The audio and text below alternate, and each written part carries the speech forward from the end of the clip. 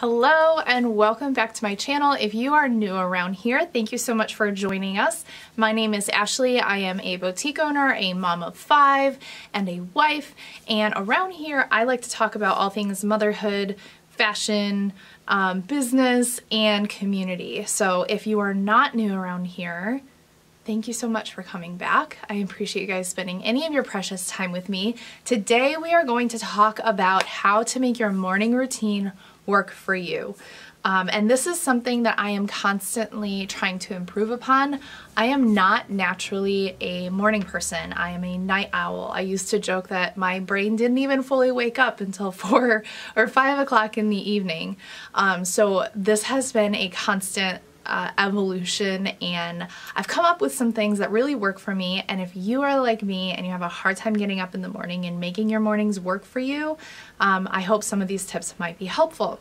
So why a morning routine? Well, when you are not naturally a morning person, what tends to happen if you don't have a plan or an intention for your morning is that you wake up and an hour goes by or 2 hours go by and you've accomplished absolutely nothing. It takes a really long time for us to kind of get going. Obviously that's different if you have a work schedule where you kind of have to get up and going. But since I am a business owner and a stay-at-home mom, I do have that freedom to lounge around and be slothful early in the morning, and that doesn't necessarily set the rest of my day up for success. You know, when my kids are in school, if I'm not really like getting going until 10, 11 o'clock, that's really cutting into the amount of work time that I have before my kids get home. And then when my kids get home, I really want to be focused on them, not on work. But I do still have work to do if I haven't gotten my day going. You know what I mean? And I think that that applies even if you're not working from home. If you're a stay-at-home mom, you still have responsibilities and things that you have to do before your kiddos get home. And even if you're a homeschooling mom, I mean, there's just so many different situations where having a morning routine can be beneficial to you. So I want to interrupt this real quick before we dive too deep into things, and I want to speak to the ladies who are watching this who have babies or little kiddos at home who are not sleeping through the night. Ignore this video. That's probably not what you were expecting me to say, but it's something that I wish somebody had said to me when my kids were young and not sleeping through the night. Right now, your focus just needs to be on sleeping when you can and surviving and keeping you and those babies alive. Come back in a year or 2 if your kids are anything like mine. None of my kids slept through the night until they were 2 years old. I've got 5. That's a lot of not sleeping. And I felt a lot of pressure to get up and, you know, try to get up before them and do these things that I heard other successful moms talking about, like doing a Bible study in the morning or taking a shower before the kids woke up. But the problem is that my kids were never asleep. They were always awake. So that really left me feeling very defeated. So I am giving you permission, big sis, let me give you some wisdom. Come back in a year or 2. Okay, so even if, moving on now, even if your kids are sleeping through the night and you don't have babies anymore, if you're a mom, your life can be full of unexpected distractions. So even the best laid plans don't always work out. Most of the time they don't work out. And weeks change. One week can look very different than the next week. I find that a morning routine that I set for myself one week might not make sense the next week. It might not work for me. It might not benefit me the way that it did last week. We go through cycles. You know, if you're getting closer to that time of the month, you might really need more sleep. And getting up at 5 a.m. to go to the gym might not be beneficial to you. Maybe what you really need this week is more sleep, and that's okay. Maybe what you really need this week is just to get up and have quiet time and do nothing, and that's okay.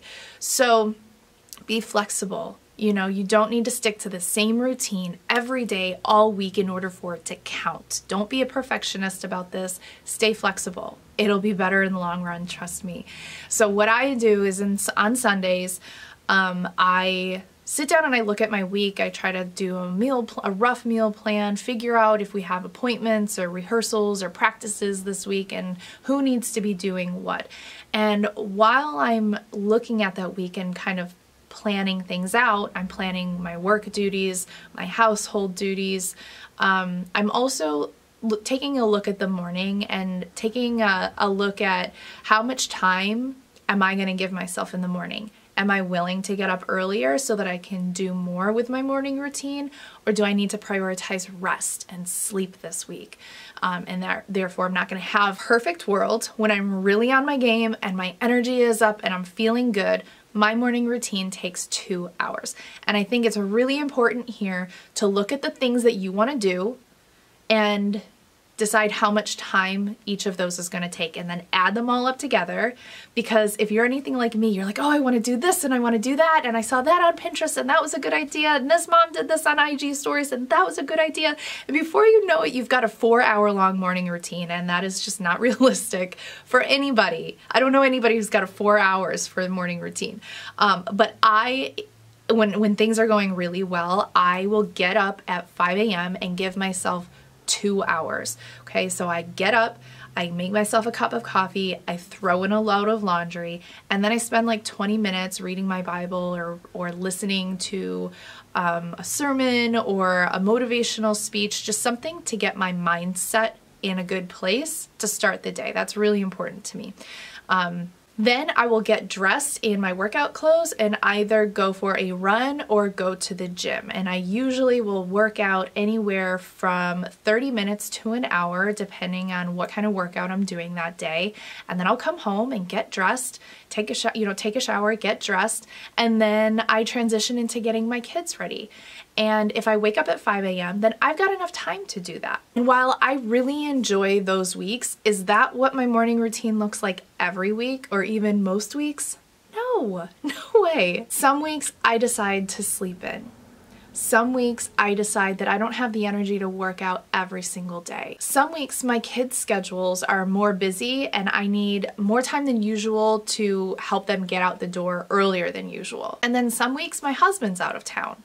So on the weeks when things are a little bit different, a little bit more chaotic, a little bit more intense, I'm not doing that 2-hour morning routine. I'm doing a shortened version of that. If I only have 30 minutes, it's going to be coffee, Bible, dry shampoo.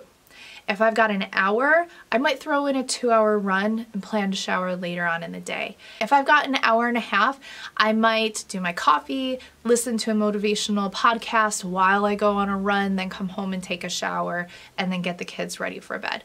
So it changes every week. Sometimes the morning routine doesn't look the same throughout the week. I try to keep it consistent because I try to keep it consistent for at least a week at a time, because I think that consistency can help you to create better habits, and I'm all for that. I think there's really something to be said for that, but it's not always possible. It's not always realistic. But if you're intentional and you really take a look at how much time do I have, what are the things that I want to prioritize, what do I need, what does my body need, what does my mind need, what does my soul need this week, and it's not the same. It's not always the same, and that's okay.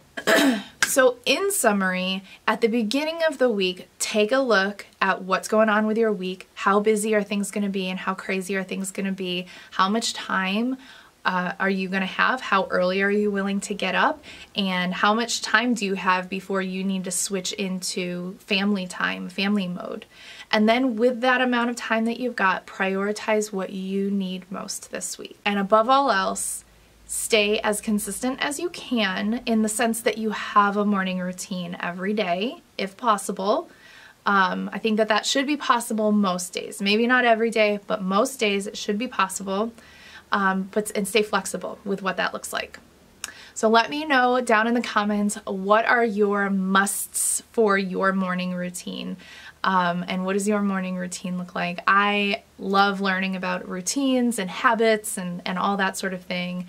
So I'd love to have a conversation with you guys about that. Don't forget to hit subscribe so that you'll get notified when we upload our next video. We've got some really great content coming up, and I look forward to talking to you guys. See ya.